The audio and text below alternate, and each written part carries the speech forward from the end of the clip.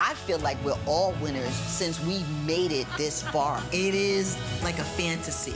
Cheers to another good decade of really good love. These women are drop-dead gorgeous. They have wonderful personalities. They're smart, they're witty, but I'm ready to go. Let the games begin. Isn't that what we're all here for? Sneak peek of tonight's premiere of The Golden Bachelor, featuring an entire cast over 60 years old. So here to break that down and everything else in entertainment is Variety's chief correspondent, Elizabeth Wagmeister. Elizabeth! Hi, Sherri.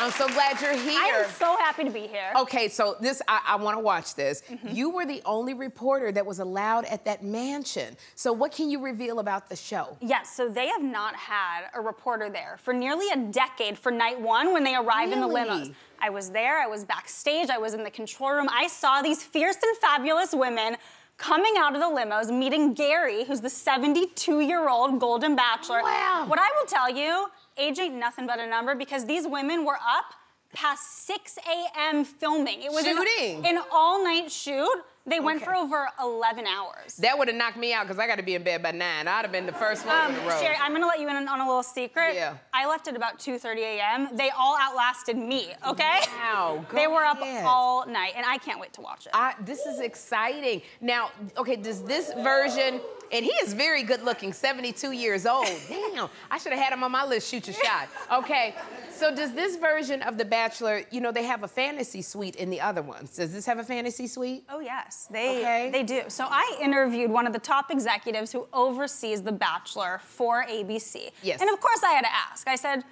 the people want to know, are there fantasy suites? And he said, not only are there fantasy suites, all of America is going to be talking. What? I know. How's that for a tease? All right, well, you know, I'm liking this. So I think, you think there would be a bachelorette for women over 60? Well, I asked that too. You know, I always ask all the questions. What'd they say? No plans at this moment, but I'm just gonna put it out there. I think we are going to see a Golden Bachelorette because this show and franchise keeps going and going and going and going. And it had to be standouts when you were watching in the control booth. These women, they're really incredible. They're so fun. I hear that there's drama, but not the drama between the women. I hear they're very supportive of each other. Right. So I just love this idea, and I think we will see a Golden Bachelorette. Okay, I'm waiting for that. I would love to see that. In fact... Don't forget us. Don't forget us. I think you could be the You know, star. I don't know. I don't know how I'd be as a bachelorette. It'd be something I'd love to try. I'm going to tell you that right now.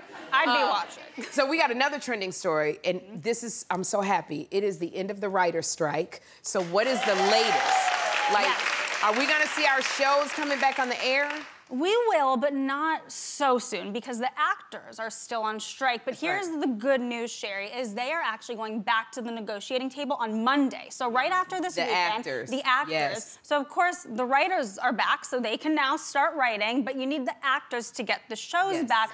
But since the writer's strike is now over, we're gonna see late night shows returning next week. So this Sunday and Monday, all of the late night shows, Jimmy Fallon, Jimmy Kimmel, John Oliver, we'll see them all back on TV. They're all coming back. And it's been a while. I am so glad. Now, there's one show that I was watching because it was a strike, and this was the one that came on all the time, was Suits. And Suits had Gabrielle Mock, Patrick J. Adams, and Meghan Markle. I've heard of her. It's streaming. I like Meghan Markle, too. So they got all of these billions of streams. Yes. Could that possibly be a reboot? Could Meghan Markle come back? So we have to get into the numbers first, Sherri, because this really became a wild hit, okay? This show ended a long time ago, but then it was on Netflix and Peacock, and you're right, because of the strike, people didn't have their shows, so they were looking to discover new shows.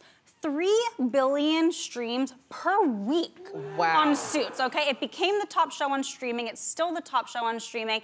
And your questions are the obvious ones. Are we going to see a reboot or a spin-off? Fans want it, okay? The creator of the show has been tweeting. Patrick J. Adams, who's one of the stars, was posting some photos on Instagram. I've checked in with sources. No reboot in the work right now, so I'm told, but I have some good news for you. Meghan, come on, I want to see Meghan. Okay, so here's some good news, and this is a scoop for you, okay, Sherri? Well, give it to me. So I reached out to my Meghan Markle sources. I didn't talk to her, but some people who know some things, okay? Now, when she was on the cover of Variety last year, we asked her if she'll ever be back to acting. She said, no, I'm done, but never say never. Well, now I'm hearing never say never. And if there was a spinoff, it could be fun for her to do a little cameo. That's what I'm hearing. She might come back in a cameo, That's Meghan what I'm Markle. hearing. You know, don't count on a spinoff around her, but I'm hearing that a cameo is not off the table. So let me tell you something. If Meghan Markle comes on for a cameo, who you think might play that boyfriend? Prince Harry. Ooh, we are starting all sorts of rumors here. I'm telling you. I love it. Make that whole family work. Putting it out in the universe. Putting it out in the universe. Elizabeth, I am so excited you came. Thank you so much for being here. We're gonna